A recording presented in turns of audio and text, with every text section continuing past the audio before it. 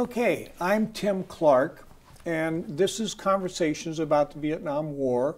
And my special guest today is Jim Simpson. Jim was a member of the 611th Transport Company, and we're going to talk a little bit about a particular aspect of what goes on in any large-scale military operations.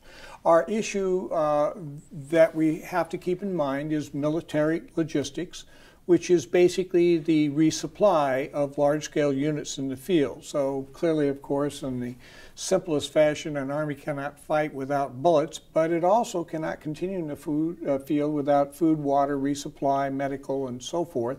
And so clearly that's part of the job a transportation company takes care of. So Jim, initially you were a graduate of Kent Meridian High School in 1960. And you were, among other things, athlete, Letterman there? Letterman in basketball and baseball. All 3 years, is that correct? Yep, all 3 years, yep. Yep, all right.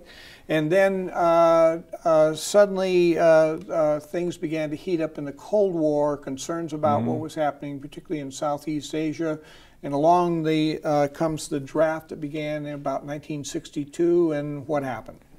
Well, after high school, I went to Olympic Junior College for 2 years, and I played basketball over there. And then I didn't go to school, and then, like I say, the draft board come along, and I got drafted in 1963.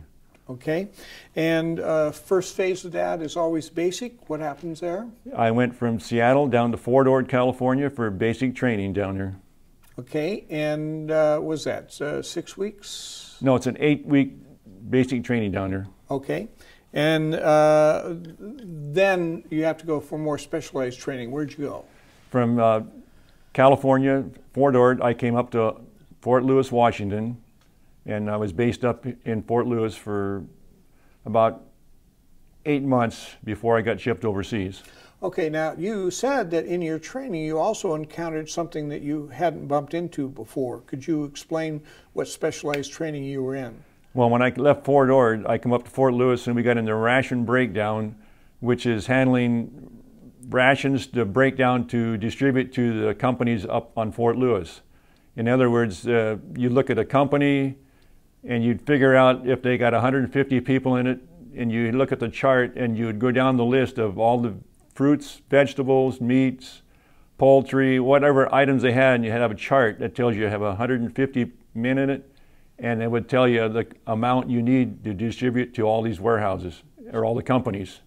So roughly a 2-week resupply? About a 2-week period they would have enough food for it, and then they would go through it again every 2 months or so. Well, of course, and they would have changes in personnel and... Personnel changes, but that was mainly how you distribute out. If you look at it, that's what we were involved in. So you're taking it from a main warehouse distribution and putting it into a specific vehicle headed for a specific company. Yep, the trucks would load up and take it to which company they needed to go to, and every 2 weeks they would do that.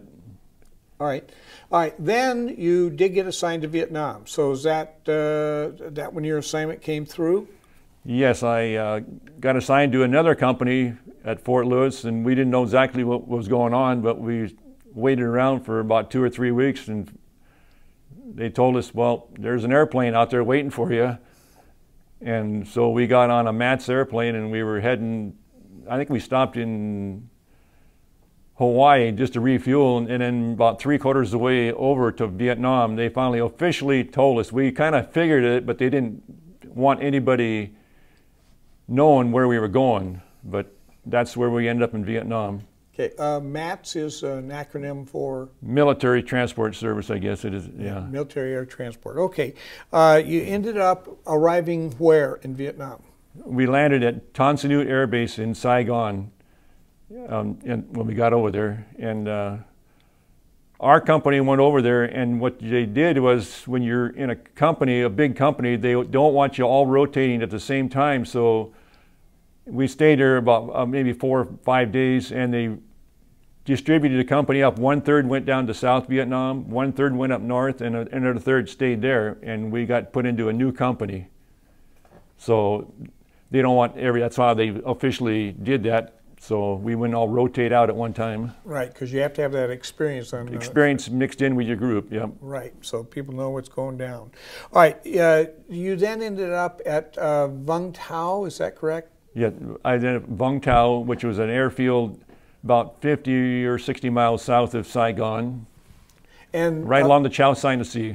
Okay, so, and that's a redistribution center, is that correct? Yes. All right, so you're taking, where's the primary source of your supplies coming from?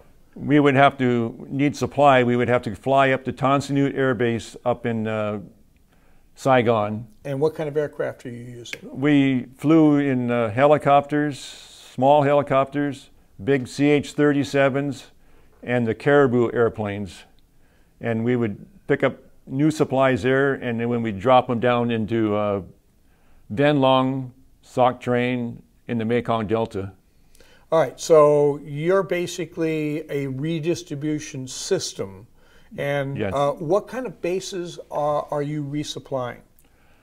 They're military bases down in the Mekong Delta, which they supplied for the bases down there in the American airfields, and they supported the ARVNs down there in the Mekong Delta.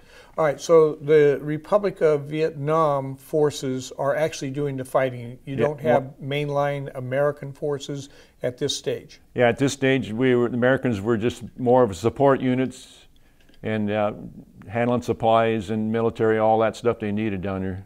Okay. All right. In your locale at Vung Tau, you're near an area that sometimes is referred to as the China Beach area? Well, it's right on the South China Sea.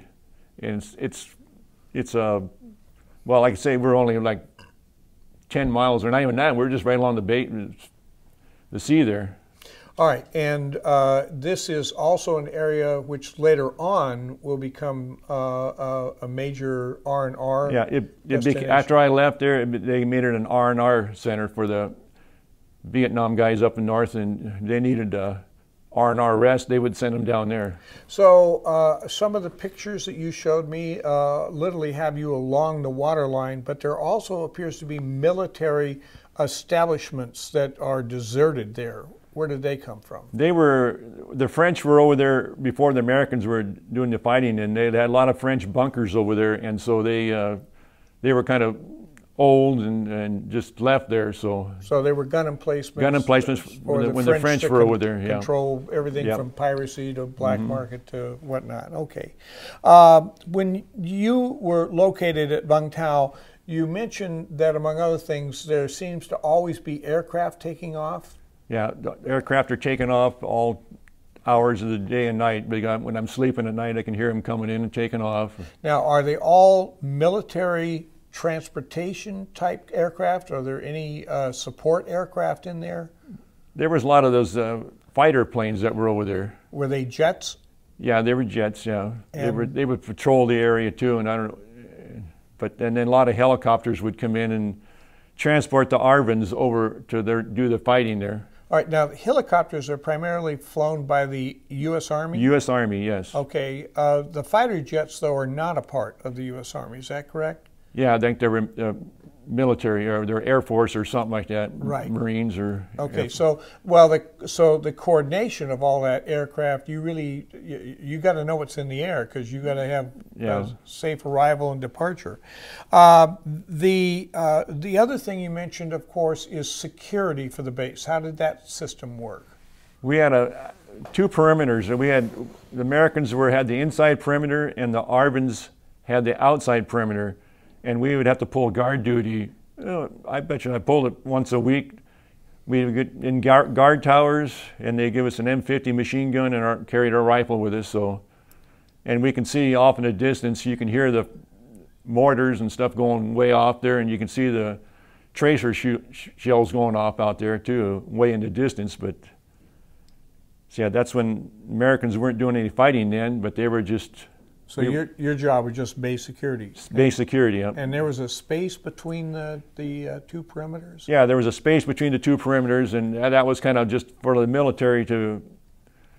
We'd take a Jeep patrol and just drive around the base in between the two perimeters. So that was all night long, too? All night long, yep. Okay.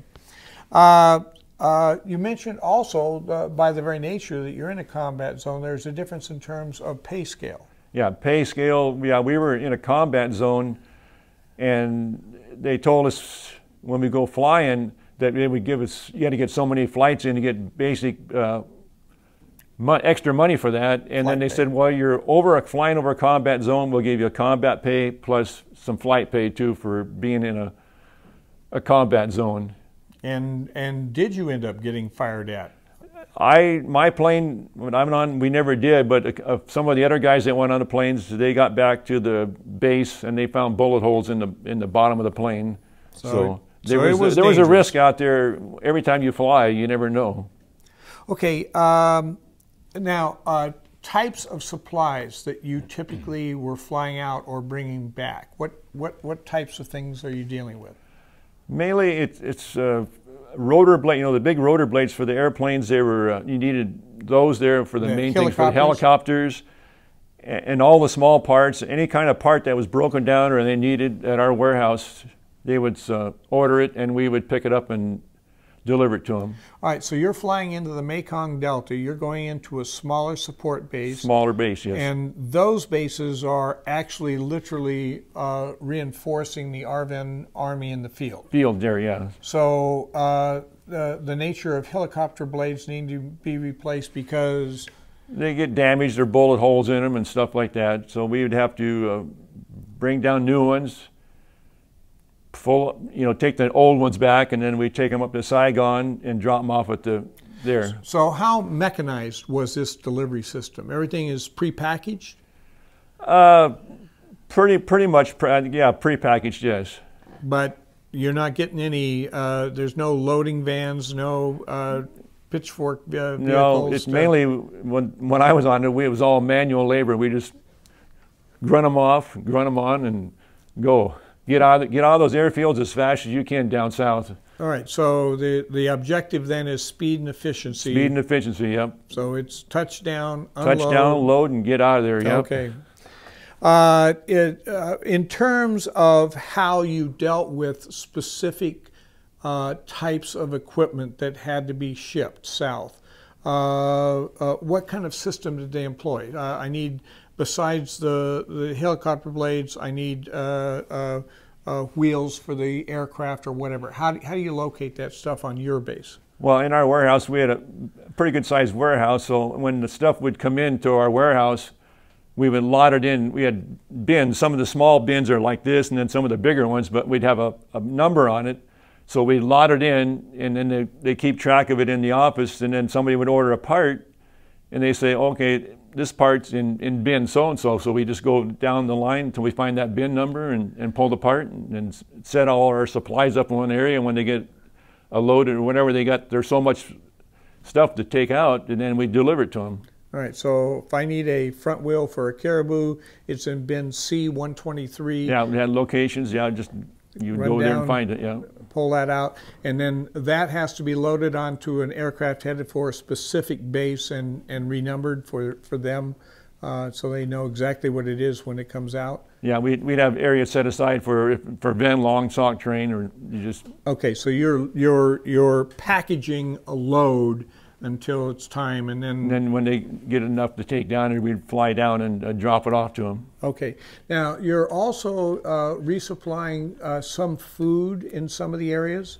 Yeah, on our air base too. We have a PX there. Sometimes we'd have to go up to Saigon and Tan Son Nhut there, and we get on a big old truck, deuce and a half, and we drive down through town, crowded streets, and we go down there and get to the supply warehouse and pick up all the supplies back for our PX warehouse. All right, so that's a 2.5-ton military truck? Yeah, they call it deuce and a half. It's an big old truck, We go down through the streets there, and we had the truck just piled up with food and take it back to the aircraft, and we load it up by hand and bring it back to the base. Okay. You said also in your tour of duty there, particularly when you were not specifically on duty on the base or on flights, that you learned something about life in a foreign country. Can you give me an idea what that meant to you? Well, when I first got there, we went downtown and drove around the town there, and the life was just completely different because there was a lot of the people that lived out of town didn't have any electricity and no running water, and you'd just be driving down there and you look out in the fields and these people are living in their little huts, and all of a sudden you see people are just walking out into the fields, and they didn't have any restrooms, so they just, wherever they needed to do, they just went out and had to do their thing out there in the. So yeah, it's probably changed now, but man, it was. Well, a lot of things have changed. Yeah, I know. But back then it was. Yeah, but it's the concept that there is city life and downtown modern efficiencies and infrastructure that basically supports a modern urban life, and then there's life out there in the middle of nowhere. And once you get into towns, you're fine. But once you get out, boy, it's different story out there. So you're not going to find any hospitals out in the fishing village. No. So you're on your own if you cut yourself. Yeah. The other question you brought some of the Vietnamese money, currency that you had. I had kept some of those for souvenirs, yes. And they're very unique in their style because they naturally reflected the national values on their money system. But how did you acquire that type of money? I mean, if you're only on the base, then you're only spending American money. This is for stuff in towns? Yes, and we would get off, we'd do our job from like 7 or 8 o'clock in the morning until about 4 in the afternoon or 5. And when we're off duty, we can go downtown, do what we want, but we had to be back in by, the gates close at 12 o'clock. So if you didn't get in by 12 o'clock, you're stuck until 6 o'clock the next morning. And I'm guessing you're on report for not having returned, and that's going to have consequences within the military. All right, the idea of basically you had the weekends off for the most part? Most part we had the weekends off, yes. And except for if we've had to pull guard duty or stuff like that, yes. Okay, so the people that you're working with, are they mainly your age? Yeah, over there in our barracks, yeah, there was pretty much, except for the officers, there was older officers, but mainly the group I was with were younger guys in their 20s, you know. Okay, and how many people in a typical barracks on one of these bases? Boy, it's hard to remember now. I think we probably had maybe 100 in our group. I can't remember for sure, but it's. And I'm assuming some of them are gone, no matter what time you're in there. Yeah. That they have duties or at other bases and whatnot. Did you find yourself outside of the Mekong Delta at any time? Any other flights that you took besides Tan Son Nhat? Well, mainly we flew up to Tan Son Nhut Air Base and then flew down the Mekong Delta, the Van Long Soc train, and that's our regular supply route around there. Okay, and so you were there roughly November of '64 to November of '65, yes. Right. All right. You're now rotated home. Where do you get on a plane and you're headed back? Where are you going to show up? Yeah, I had my time was up. My 2 years was up exactly in November. So when I left Vietnam, I went down to I think Travis Air Force Base in California and processed out there, and they told me what I needed to give, their clothes back or whatever, and they said, here's your papers and you're on your way home. Now, did they give you a cash out at that time too for your last tour? Well, they took care. I think they did. Whatever time we had in, either they sent it to me, and I can't remember, but yeah. Okay. Well, what I'm getting at is, did you pay for your own transportation back? No, I think they paid for it back. Okay. All right. So you arrived back in Kent. Yes. And what's going to happen then?